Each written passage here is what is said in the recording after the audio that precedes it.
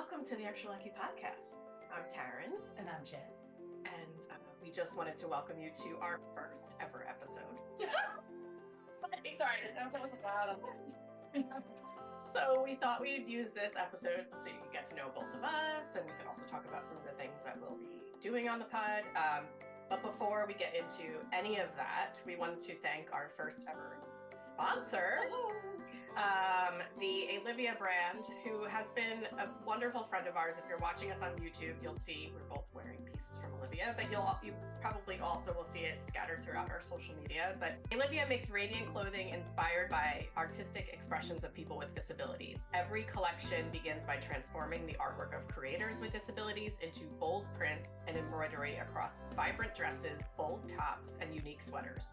Each creator is paid for their artwork, and 10% of every purchase is donated to their nonprofit art therapy program, providing lasting impact for generations of creators to come. Inside each garment is a scannable tag, allowing wearers to see, experience, and share the human story behind their clothes and the direct impact they've made.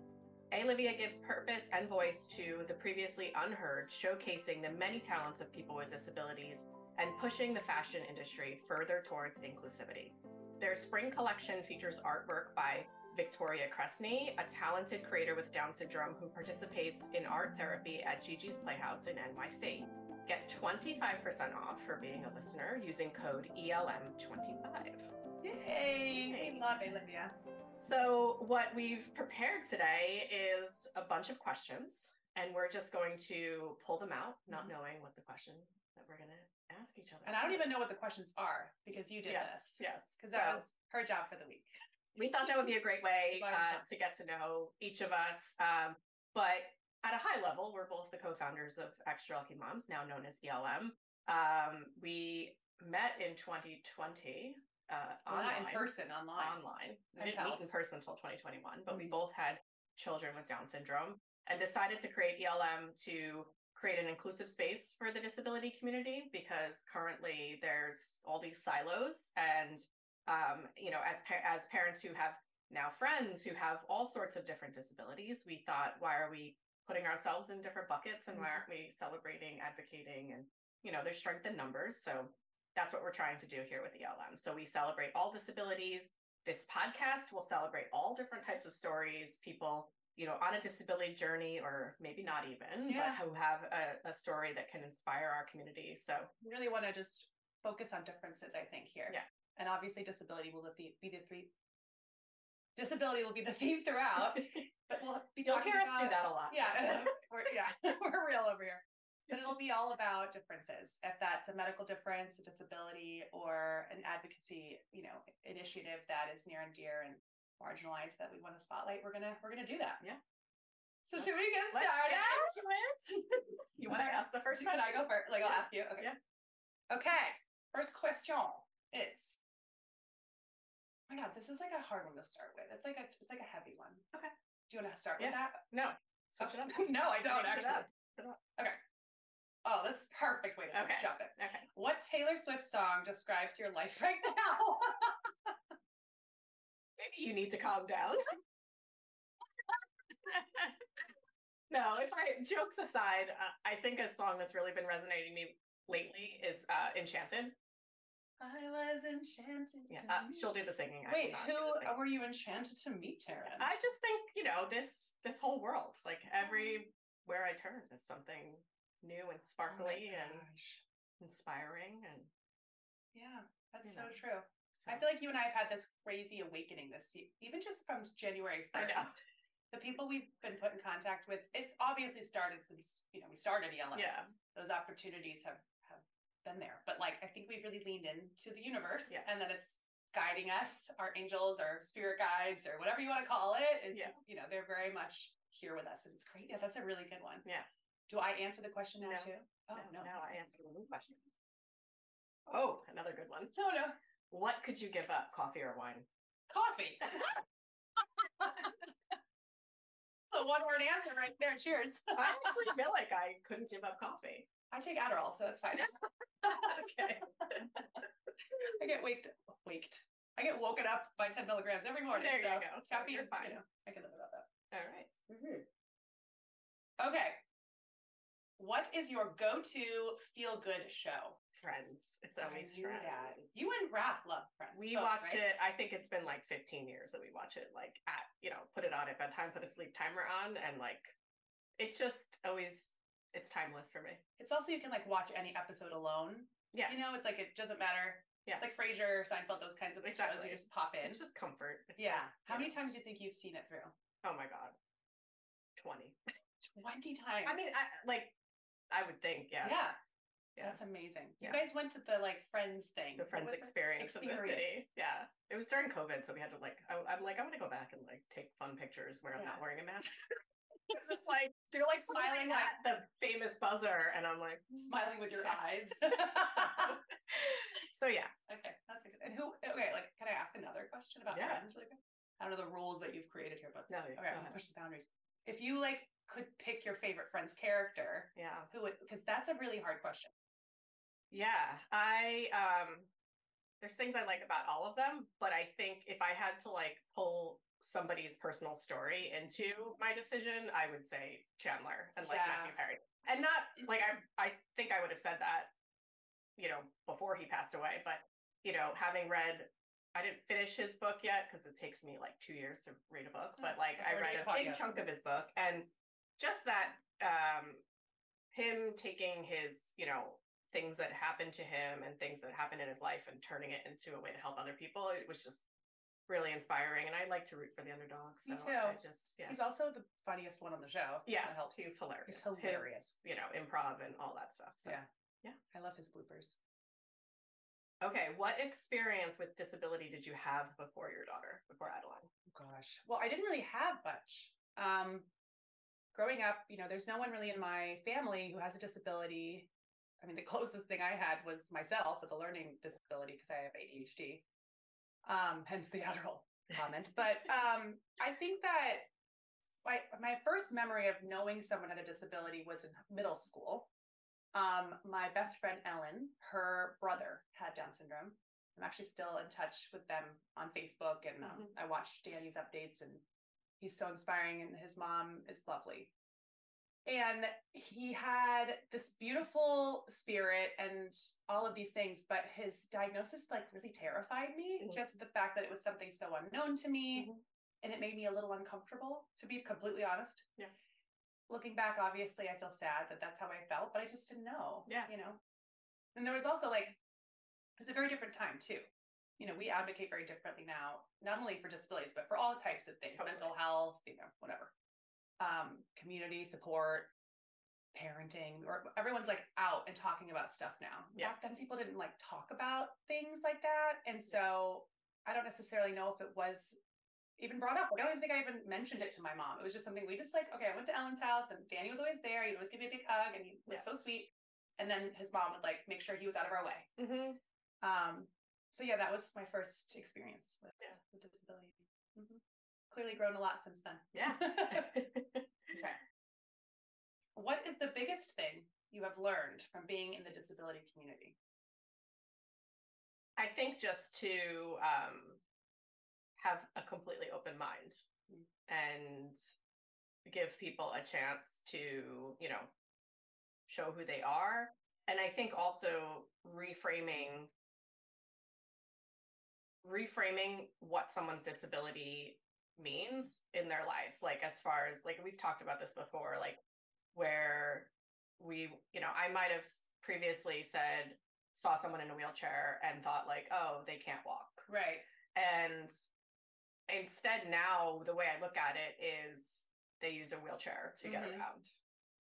I'm not like focusing on the can't or the loss or whatever, because I've just realized that how these things that like we don't have are just because we're comparing them to whatever the norm is, right? Whatever the societal norm is that happens. And it doesn't mean that because somebody's in a wheelchair or because somebody, I've felt this with Raya before, because obviously people with Down syndrome can be a little bit harder to understand because of, speech delays, but also because of the muscle tone, right? So, and I, where I see my daughter cognitively at, the level of a 3.5-year-old, I know that people can understand her. And I realize like that is something that I probably would have looked at in the past and thought and made a judgment about cognition, Right. You know, and made a judgment about what they had to say or if their voice maybe was of value. So I think just kind of looking deeper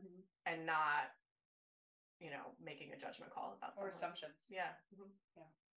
I love that. If you could go back to someone you lost and share something, what would it be?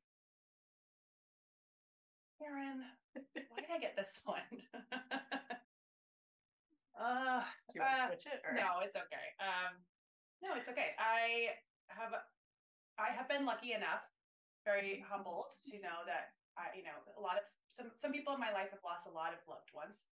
I still have both my maternal grandparents. My dad's parents passed away, but we weren't as close to them. They lived in Sweden, and they was much younger when they passed. So and then my father passed away after we kind of knew it was coming. So these they were all losses that I had sort of somewhat some control over, emotional reactions, I guess.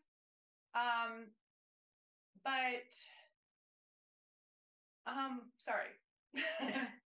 So my best friend Ashley, whose mother Terry, we co-dedicated the book to, along with your mother, who is another angel up there. She passed away a few days after Ashley had her firstborn daughter Molly, and it was a shock, horrible shock. And at the time, I was slowly starting my advocacy journey. Yeah. We had, I think, started Extra Lucky at that point, right? So clearly I'd really started it. We had just, I think. Yeah. She passed in, we started it right after my mom. Yeah, right? Yeah. It was like that year. That's right. I think it was right after we started ELM. But we had talked about things. Yeah. And I also think it was the push after her passing, okay, I got to do something. Yeah.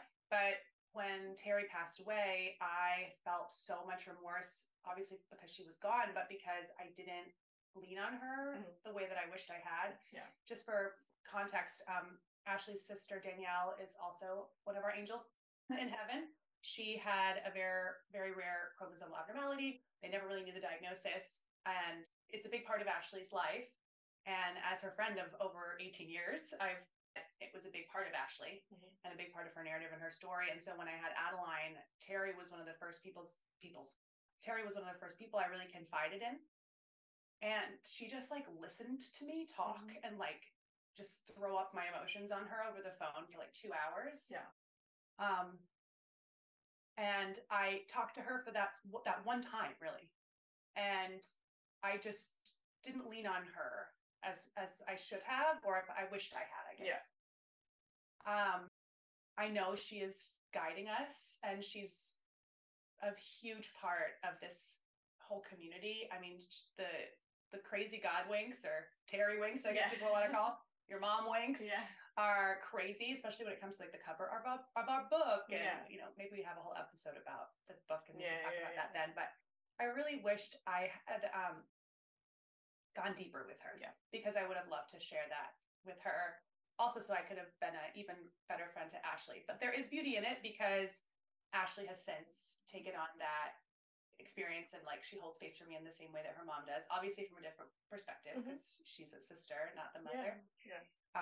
So I don't know if I regret it or wished I'd said something. I guess I just wished I had the wherewithal to ask for more support and ask for more questions and learn more. I wish I could know how it was in the 80s. What did you go through? Yeah. Just because we've heard so many stories from that time, and we know we're still dealing with BS in this community, of ignorance. So yeah, that's my answer. A long-winded, emotional one, but that's it. Love it. Love it. Wait, I almost want to guess this. Okay, if you could live anywhere, where would it be? Can I guess? You can guess. And then you tell, obviously, your truth. Yeah. Okay. New Jersey. But also, if you could take all your people with you, Italy. So, I feel a little bit. Well, Italy, I would love to have a vacation. Oh, yes. If I had to pick another country, I would pick Australia, because I studied abroad there. Really? And I knew you studied abroad there, right? And then we went on our honeymoon there. So it just holds so many memories, and also I mean, I'm sure it has issues like our country, like that I obviously don't know as like not somebody who's living there who has like lived there full time. But the way of life there was just so much more in line with how I feel like we should all like it was like, you know, working to live, not living to work, you know, kind of thing. So I don't know. 80% of the population lives within an hour of the beach. Like, why wouldn't, you know? During summer. So, I think that was if you live there right now. But I would love to like also have a, you know, villa on a lake in Italy. Oh yes. Maybe that'll be like our convention location. There we go. All right. What's a misconception that you had before that feels ridiculous now? Oh my gosh. Like all of them. All of them. I thought so many bad like assumptions. I literally thought my life was over when Daddy was born. Like I was so devastated. Matt and I were unwell. We were like, well, there goes everything we ever thought we knew. Yeah. Life is over. I'm gonna be this old gray haggard mom. You know, the only haggard thing about me is the fact that my bangs are still growing out. This is like a choice I've made. It's very difficult. No, I feel like everything. I mean, I also think the thing you spoke about earlier in the other question I asked you is like this assumption. I think that's the biggest thing. Like assuming people that are nonverbal don't understand you. Yeah. Assuming people that are in a wheelchair maybe use it 24/7 and you feel so sorry for them. And people with disabilities are incredible. And a lot of times much more cognitive. One time I saw somebody talking to somebody in a wheelchair like loudly. And I was like, wait, what? They still have their ears. Why? Like, what are you thinking? Just because there's like, I don't know. Yes. But that's so like, that we make. You don't know what you don't know. And I just, I think that would be what I would say, that I just assumed less than cognition, less than ability. Mm-hmm. What's the hardest thing about being an extra lucky mom right now? Right now. You know, I do feel the gap widening a little bit with, you know, as Rhea gets a little bit older, which is it's expected and it's okay. But I just think about how by now, like my kids at almost 4 years old were like having a lot more play dates and just more like interactive at them, I guess. And Rhea's like very interactive with her sisters and in the classroom and all that stuff. But sometimes like when we've tried to do play dates, like she's like, yeah, I'm going to have my space and stuff like that. So, which that could have been her personality all along. I have no idea. But I think it's some of the social stuff that I'm starting to see are going to be a little bit more of a challenge. Like the way that all of my kids, like, I don't know, sometimes I go to pick up and one of them's like, oh, I'm going to go here, or I'm going to go there, and whatever. Sometimes I can't picture that, you know? So thinking about that and thinking about how socially things might be a little bit challenging for her is kind of like what's weighing on my mind right now at the moment. Because I feel like we're otherwise, like, thank goodness, in a little bit of a limbo period. You know, we did the first IEP round and like not a major change for another year or so. As far as that's concerned, like medically, we're sort of in a limbo, knock on wood, for the moment. So yeah, I think it's more that. But, and again, these are things where I make this projection and then they're better than I thought. But it's hard to if they're not, it's almost like you're kind of protecting yourself emotionally if it is going to work out the way that you are assuming it might. Right. And that's just the human experience. Exactly. But you've taught me to stay present. I am, you know, and I'm trying to do that. I would say potty training. Oh, yeah. I know. I haven't even gotten I literally put her underpants under the Huggies this morning because I was like, I don't want to deal with it, but I do also want you to feel that you get wet. Right. Anyway, it'll happen. I digress. It'll all happen. All right. What is the perfect diagnosis delivery in your mind? My gosh. Well, what, like, in my like personal experience, or like anybody, just generically speaking? I think generically speaking, like if I think that, okay, so this is two parts. I'm going to talk about what I think people should say, and then I think what I'm going to share what people should maybe consider before saying it.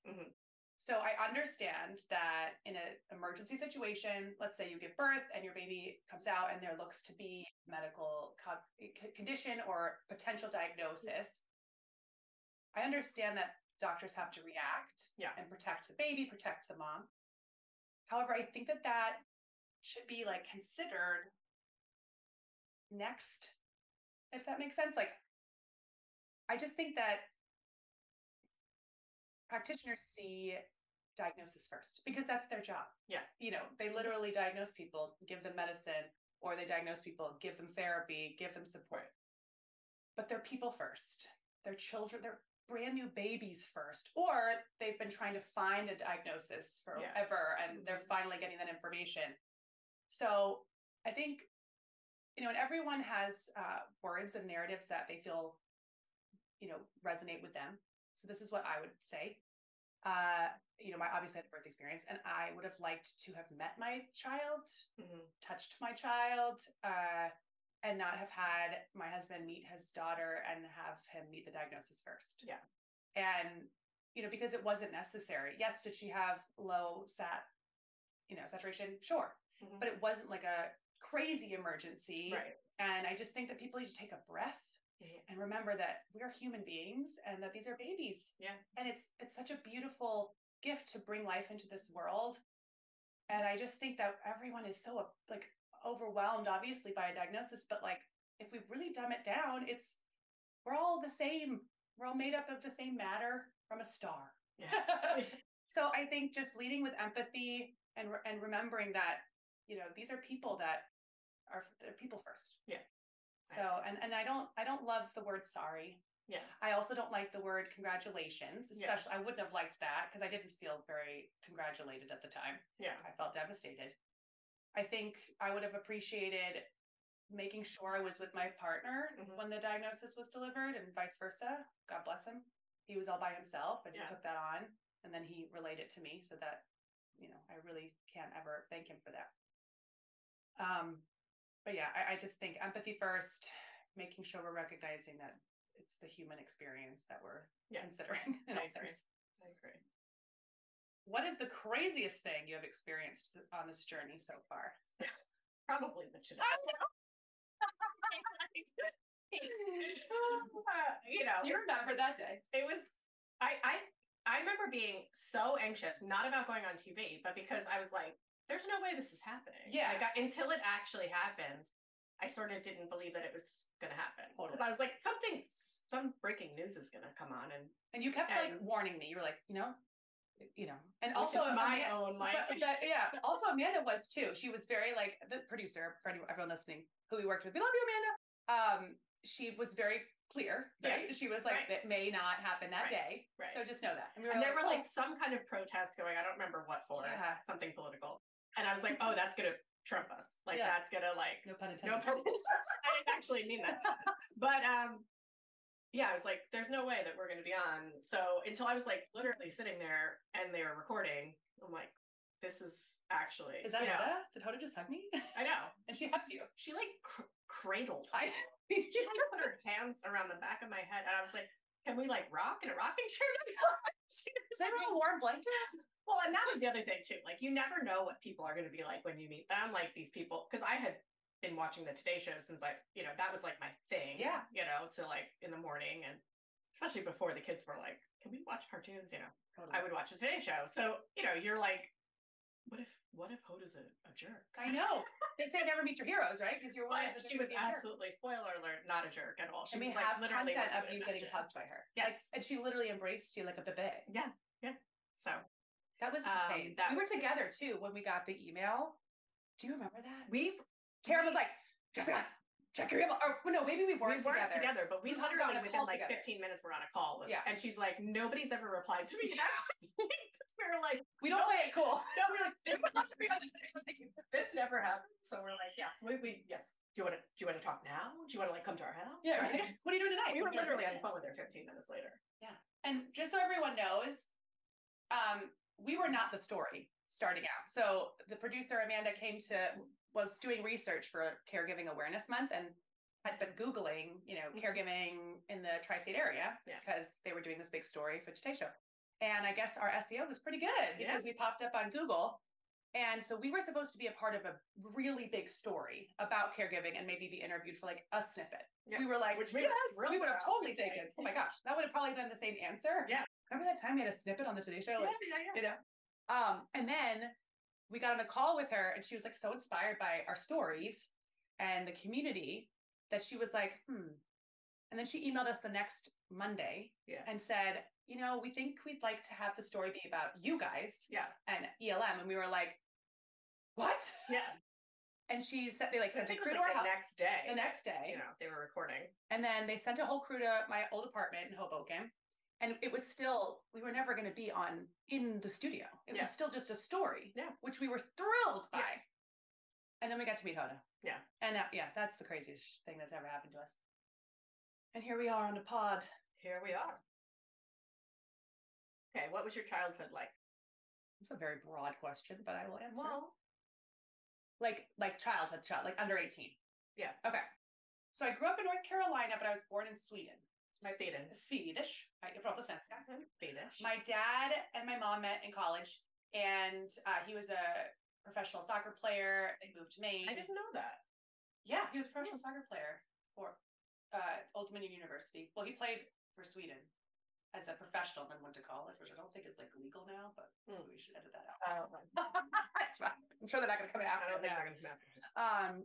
Yeah, so then they got married and moved to Sweden, and they lived there for 4 years. I was born there, and after a year, my mom was like, "This is hard. I can't be away from my family." So they moved back, raising children. Yeah, it was her whole family was in the States. So we ended up kind of bouncing around New England, but my mom's from Maine. But we ended up in North Carolina, which was a wonderful, wonderful place to grow up. Kind of reminds me a little bit of the community vibes in New Jersey. Very community focused, but way more spread out, no cities. I had a beautiful little childhood, really great memories. We traveled a lot. My sister and brother and I are all super, super, super close. And I do think that has something to do with the fact that we're all kind of similar people. However, my mom would have this rule where she'd say, if you don't get along with your sibling at the playdate, the friend goes home. And she would stick to it. And it made us figure out how to really get along with each other very early. Yeah. And so that was always my safe haven, was coming home. I mean, it still is. Yeah. My own family, but also my sister, brother, my mom, it's my safe haven. But my parents separated when I was in middle school-ish. And that was a tumultuous time. Yeah. Which I can go into another time. They are now very wonderful friends, and everybody's a very beautiful modern family. But it was a really tough high school experience. I also had a little bit of a tough time making friends until I found the theater. Yeah. The theater. And, I ended up kind of pursuing that as a career because I just found myself with those people. Yeah. But I had a really beautiful childhood. I didn't have, anything other than that trauma of my parents separating. I had very involved grandparents, wonderful grandparents, and a beautiful childhood. But I think that the chapter of the divorce and the separation was really hard. Yeah. But I loved growing up in North Carolina. My whole family's still there, so I get to go visit all the time. What is your vision for this podcast? These are such good questions, guys. 10 out of 10 for Taryn. I feel like it would be important to share where this came from. How you're doing a podcast. No. My brain. I have been kind of in Jess's ear as we plan things for ELM. We gotta do a podcast. We gotta do a podcast because sort of selfishly, and we've both said this. I don't sit down and watch TV anymore, other than watching Friends at night. Yeah. I literally don't watch TV. People are like, "Have you seen that show?" I'm like, "No, I have not." And I also don't get to sit and read much. Like I said, it takes me a long time to finish a book. Yeah. However, podcasts I listen to all day. And I was like, you know what? I'm not unique to that experience, especially in this community, right? So I'm like, how can we get so much good, inspiring, valuable content to our community in this medium? So I kept saying podcast. And even a year ago, bought these microphones. Yeah, that's true. I was like, it's happening. And then it was, and then we were like, okay, this is going to be one of those things that we would have to teach ourselves to do. And we're very good at doing that. But this felt like a mountain to, but this felt like a mountain to climb because it's neither of our wheelhouses. And then last summer, we actually met with somebody who another friend recommended, and we just felt like, okay, this is still we were in the middle of ramping up a whole bunch of things on the business side of things. So we're like, probably still not the time, but okay. And, and then we recorded a podcast with Andy from Sprouting Minds podcast. And at the end, after we were done recording, she was like, by the way, I'm starting a production company and I want you guys to be my first client. And we were like, I was like, okay, this is the sign. Like, this is the sign from the universe. We had known Andy for a while. She's such good people. We trusted that she understood because this is the thing with sometimes, like, you don't know if people understand the importance of the messaging and the community, and Andy does. Yeah. So we just felt like it was divine intervention. So 100%. My vision for this podcast is that we can bring these impactful stories to our community. We can give our community a chance to get questions answered, and share that messaging. And my hope is that we get the attention of people outside the community. Yeah. And let other people learn what it's like to be in this community, to feel inspired by people in this community, and maybe have their perspective change the way that all of ours have, once we joined this community. So well, that was beautifully said. I don't have anything to add. So good. There's our elevator pitch. There's our elevator pitch for sure. Okay. What is your biggest fear about raising a child with a disability? I honestly just don't want her to get her feelings hurt. Mm-hmm. It is not, I have no qualms about it at all. Like, I have embraced this life. I think she's the coolest kid ever. Yeah. And, I really feel that everyone that comes into contact with a person with a difference or disability can learn something. I feel so lucky, extra lucky to have her. Yeah. But I just can't control everything. Right. And it's everybody else that I worry about. Mm-hmm. Even with my older daughter, who is typical, she's starting to get into the social interactions where she's getting her feelings hurt. Someone called her weird the other day. Mm-hmm. And it broke my, I don't know what I'm going to do when there's Mean Girls. I will cut a bitch. You're literally wearing your heart outside your chest. Yes. No, I know. And it's my oldest is 12. So we've had the Mean Girls experience and, still do. I'll be leaning on you for that. And it's not easy. And that's every time something happens, I'm like, oh, is this going to feel even worse when it's Raya, who maybe, might not realize somebody's being mean to her. I have no idea, but that's what I'm most fearful of. Me too. So we just have to do the good work and keep educating and spreading the message. And also, the thing that I try to, I know this is your question, but the thing I try to drive to my kids is this is probably not about you. Mm-hmm. That person could be going through something or having a bad day, or maybe their home is breaking. Yeah. Maybe their parents are splitting up, or something really big is going on that they're, wanting to tear down people who seem happy, or, so I think just driving home to them to continue to be kind. Yeah. Even if, maybe mom feels like that person doesn't deserve it. Seriously. But to lead with kindness and, not take things to heart. But, yeah. But that's my fear. Yeah, I get it. Yeah. Wah wah. Ooh, this is a really good question. Okay. What would you want your legacy to be? Oh my gosh.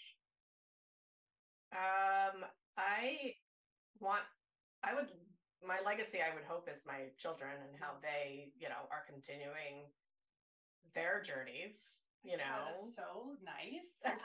Well, because I want people to remember me, and you're like, I hope my kids are nice. Well, you're so sweet. Because that's the ripple effect, right? Yeah, I know. And that they, in order for them to have that, you have to be such a good person that they also impact. Right. You're on your way. But I think, I do feel like all of the rest of my kids, now being in this community, I already see how much it's changed them and impacted them, and how they look at the world differently. And, I think that we all have this ability to leave things better than we found them. And, that's all I hope for me. Yeah, that's beautiful. Thanks. Who inspires you? Celine Dion. I mean, I'm not. She totally does. Oh my God, did you see they're putting out a documentary? No. Yeah, about Celine. No. Celine Dion. Who inspires me? Oh my gosh. So many people inspire me. I have to pick one person. I just, Oh, the question was asked. Yeah. Okay. I mean, it would be like so cliche to say Adeline. Right. So I'm not going to say Adeline, but she does inspire me. I would say that you really inspire me. Oh, thank you. And, you know, we talk about this a lot, that we have this sort of like universal guiding light, you know, sharing this journey with us somehow and bringing us along. But I wouldn't be on this journey without you. And I don't think we would be as successful being able to get this messaging out, to advocate the way that we do without the trust that we have. And also like the energy that you bring into my life, the trust that you provide to me, the warm hug, the space, the creativity, and, you know, all of those things that you offer me. You also challenge me. I've learned so much through the way you mother your children. You know, you have children that are a little older than mine, and I love to lean on you for advice. And, you know, you always have taught me to be present and to find the joy. And I've experienced by awakening, you know, this past year, and that fire was really lit because of you and your friendship. So you inspire me. Thank you. And if you'd like to continue and tell me how much I inspire you, it's totally fine. You can totally. Well, it's funny because I told you this like last week. You know, I was talking to my husband, and he was like, "You guys are such a good combination because you're not good at the same things, and you're also like." You're both like lit up by different things. So, I mean, you've made me like come out of my shell a lot more because I'm like this, like, you know, untrusting Jersey girl. Like, I'm not putting myself out there. You know, someone's going to say something about that. Yeah. So you've kind of like showed me like, stop. Yeah. No one cares. No one cares. Also, you're the only one that cares. Right. You're the only one that thinks you're an imposter. Right. You're a brilliant writer. You are just a brilliant mind anyways. And what I think is the best is that I obviously was right, because you've now started sharing. And how many book partnerships have you gotten, girl? I know. 5? I mean, maybe by the time this airs, it'll be 12. Yeah, exactly. Right. So I believe in you. Thank you. Well, and I think like your positivity that you give out, like I know you're saying you've just recently found that, but like I remember saying, you know, to you a long time ago, like your Southern, like is so nice and refreshing, because I'll see you be just as like warm and uplifting to like our waitress at Cheesecake Factory. Oh, not so sponsored. Nice. Not sponsored. Not sponsored, but like if you want to, like totally reach out. Like, and you'll be like, oh, I love your sweater. And like, I know that made somebody's day. You know what I mean? So like, I try to, you know, think about doing that more. Because again, I'm like this, you know, Jersey girl who's like, just doesn't think about it. I know. Well, I think you're right. Like Raph was right. Like we really do. I mean, Matt made the joke the other day. He's like, well, who are you married to? Me or Taryn? And I was like, honestly, no, I'm just kidding. I love you, baby. No, but we always make this joke. Like, it's too bad we're not lesbians, because we really would be a great pairing. But instead, here we are running a business. Yes. And we've literally, like, knock on wood, literally never had a fight. Yeah. That's crazy. Yeah. But we're able to challenge each other, which is right, nice. With respect. You know, and we always lead with respect. Yeah. That was a great question. If you were hosting a benefit and could have any person come and be entertainment, who would it be? Celine Dion. That's not your question. I mean, I probably should have a better answer for like this community, but I would say Ed Sheeran, because his like performance ability is like Ed, if we ever do a big fundraiser, please come. Please, Eddie. I think you're busy, but he's so good. But yeah, like we've seen the girls, and I've seen him live a couple times, and like you gotta bring Rhea. I know. Does she like know the songs? Oh yeah, yeah. Because Addie has her favorites now too, and I'm like, how fun to bring her to a concert. Yeah, I know. She's a little far off from that. But yeah. Hey, the other day we went and played golf in like a simulation room, and Addie did not elope, and I was like, oh my god. Yeah. Matt and I were like talking about it on the way home, like, oh my god, maybe this is this new chapter. Yeah. That she's not going to just escape down the street with a bag of chips. Right. Which has happened. Absolutely. What? Oh, and this is great. I'm glad you got this question. Okay. What would be on your celebrity rider? My celebrity rider? Yeah. That's like what you tell people you want in your like. Yeah, like in our dressing room. Taco Bell. My specific order: double-decker tacos, supreme, tomatoes, cheesy fiesta potatoes, and a small nacho with a Mountain Dew. Not specific at all. Kim Crawford Sauvignon Blanc. Mm-hmm. I would want like a robe, like a really cozy, like long men's robe. I'm very tall. It needs to be long. I'd want to make sure that there was like seating and comfortable areas for all of my family and friends. Like, so if whoever is being invited, like they get a like. Oh, so you're throwing a party in the dressing room. This is a party. Like if I ever become famous enough to be a freaking writer, like everyone's invited. You know me. I'm like, let's do it. All come along for the ride. The collaboration and love. And then I would have Celine Dion playing for inspo. I would probably make sure that it was like safe so that Addie couldn't run away. Yeah. So she couldn't elope. I don't know. Like I'm pretty simple. Like Taco Bell. She got like 15 things and she's like, I'm super simple. I'm not like, I only want red Starburst, which I've heard was on JLo's writer. I've heard that like many times. I have a feeling that winds up being a rumor, but because honestly, like I know it's a little. They are superior to all the but other it should be Kim Crawford Sauvignon. Yeah, or Matua. Yeah, but Kim Crawford. Cut Matua out. We want Kim Crawford's support. Sponsorship. Wait, let's see what would be on yours though. Very similar things. See, that's why we're meant to be. Very similar things. Maybe just not. I'm not as big of a Celine fan, right? Even though I think we just leave her out of the equation. She's lovely, but yeah, a robe, but a big, squishy, comfy. Yeah, robe. like the ones that you get when you're at like a hotel. Yeah, and like slippers too, because I have the worst circulation. Yeah, so my feet will be freezing if they don't have slippers and socks. Oh, a Barefoot Dreams blanket. Oh yes, those are good. Did you know that they make baby socks now? No. Yeah, my friend Bailey told me. She sent me a picture of her baby in the Barefoot Dreams socks. It's the cutest freaking thing I've ever seen. Anyway, we digress.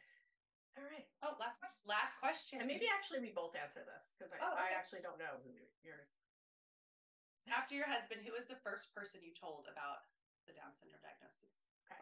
So we had a prenatal diagnosis, as you know. So I found out I was driving in the car with my kids. Which is as everybody wants to find out that their child's going to have Down syndrome. In the car. Driving your children. Yeah. And I didn't want to give my husband that experience. So I was actually taking them to a dentist appointment, went and did the dentist appointment, and then went home. And when he got home from work, I was like, I have to talk to you. Like, we went upstairs in our room and I told him. And, we knew like we were moving forward. So there wasn't like a huge discussion around that, even though we hadn't talked about it, but it was, we both kind of like immediately in that moment were like, all right, we'll figure it out, and then I called my dad. You called your dad? Yeah. Not your mom. My mom, I think my mom was actually in the hospital for bronchitis at the time or something. I know my parents weren't together. So I called my dad, I think because of that reason. And I basically he knew something was going on. We were having testing. So I said, the baby has Down syndrome. And I just started crying. And, and I said, we're going to have the baby. And he just said, I know you are. That's my grandchild. Oh, God. I know. Oh. So you need that confidence. Yeah. In those vulnerable moments, you need someone to hold space. Like in those words, he was still holding space for your grief, but like he was essentially cementing your beauty and who you are. Yeah, I know you are. Like, and, oh God. Yeah. Oh, jeez Louise. So now I do need to know yours though, because I actually don't know. Well, so my birth story is in the book, Dear Mama, so I won't get into all that. But then we're in the recovery room because we had a birth diagnosis. And I just didn't believe it because I had not touched her. And we'd done so much testing. We did everything and extra ultrasounds because of my medically complex pregnancy. So I was like, there's just no way that she has Down. Like, what are you, nuts? What are you, nuts? What are you, nuts? And then Matt, like in the recovery room, was like, no, Jess, like she has Down syndrome. And like, I need you to just like meet me where I'm at right now. Yeah. And I'm like, no. And then the doctor had come in and was like talking to Matt and saying like, well, there was this marker that Matt was like, excuse me, what marker? That's a whole other story for another time. And so it kind of like hit me that she had something. You Yeah. know, I still just didn't want to believe it, but I knew something was wrong, and that's in quotations, everyone. There was something wrong with her, but that was what the, you know, communication was from everyone around me. Yeah. And I called my mom. You know, my mom is my person, and my sister is probably just as close to me as my mom, but I needed my mom. Mm-hmm. You know, we have people in our lives that represent different needs. You're my person when I'm going through something very specific to our business, or with Adeline, or with mothering. I go to my sister for other things, my brother for other things. You know, Right. I needed my mom, and I said, "Mom," and she was like, "What? What's wrong? What's going on?" And it was COVID, so no one was in our house. You know, they were all in North Carolina. All right, so you called your mom. So I called my mom, and, you know, your mom intuition just knows. My mom was like, what's wrong? And I just said, you know, Mom, there's something wrong with our baby. They think she has Down syndrome. And I probably said it in a very like, I'm in an out of body experience way. And she goes, "We're going to love her anyway." And that was the thing that she said. Yeah. And she could have said so many things, especially because she came from the same perspective that I did. Mm-hmm. But in that moment, she wanted to make sure that her daughter was okay. Yeah. And I don't think I've ever really thanked her for that. So thank you, Mom. Well, I'm sure she was grieving too. Oh gosh, we all went through so many. Yeah. Emotions. My mom struggled with, before Rhea came, my mom struggled with the rest of my pregnancy because of the fact that my mom raised her brother, who was disabled, from when I was 10 years old and my grandmother passed away. And my mom he was her twin, so she lived in a totally different world than I knew Rhea was entering. However, it was really hard for her to let that go. So she was so worried for me. You know, I remember talking one time about, like, you know, my dad and I were talking about, you know, when she goes to college or whatever. And my mom said, "Well, what if she doesn't go to college?" And I was like, "Mom, first of all, you have to understand that that's not, you know,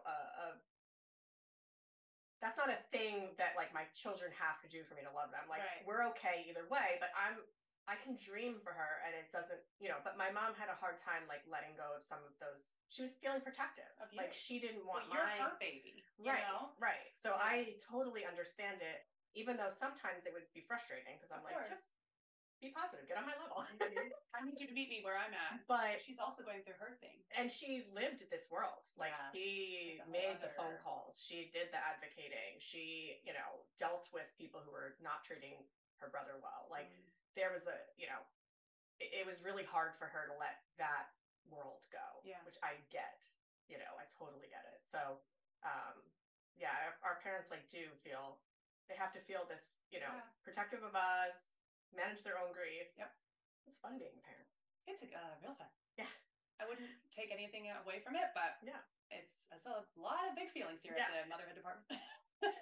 Well, we have to wrap up. Yeah, we have to wrap up, guys. Maybe we do this again. We have to do our question. Oh, right. What makes you extra lucky? What makes you extra lucky? Okay. I just got a tattoo that says extra lucky, because extra lucky to me is a way of life. It's a way of looking at life. Extra lucky, to be perfectly frank, started Extra Lucky Moms, was about our kids. And it's morphed into this unbelievable mission and movement. And I am extra lucky to be able to lead it alongside you and to, you know, be an advocate for those that don't have all of the opportunities that I have been gifted with. I'm very humbled to be extra lucky. And I'm so extra lucky to be Adeline's mom. Yeah. And Charlie's mom and Matt's wife, but, you know, extra lucky came from Addie. She's the reason I'm awakened. Right. Right. So, I mean, that's what I would say is, like, the cliche, you know, being Rhea's mom, because of the fact that I feel like she's opened up this purpose, but she's also made me a better mom to Sophia, Layla, and Genevieve too. Yes. The way that I can look at things with them and approach things with them is so much different. Right. And I just don't know if any of that perspective would have been there if I hadn't had Rhea. I would challenge it would not. Yeah. It's like when people are like, you know, you're going to be so tired when you become a mom. Yeah. And you just can't you won't ever understand just how tired you will be until you have a baby and you have a newborn that you're taking care of around the clock. Right. You just can't imagine it. And I think that that's what our kids have done. They've literally pulled the rug out from under us and given us this whole new set of glasses on life. Yeah. And we see things so differently now. Yeah. So thank you, girls. We love you. Mamas love you. Well, thank you to everybody for listening. Don't forget, if you would like to support Olivia, you can use code ELM25 for 25% off anything on their website. And by the time this airs, their spring collection will be out. So when we've seen it, it's gorgeous. It's gorgeous. So if this episode resonated with you, especially since it's our first one, please share it with a friend. Share it on social. We would love you for that. Yes. Love you anyway, but please share. Yeah. This really helps us spread the message of the extra lucky lives. So thank you so much for listening. Thanks, guys.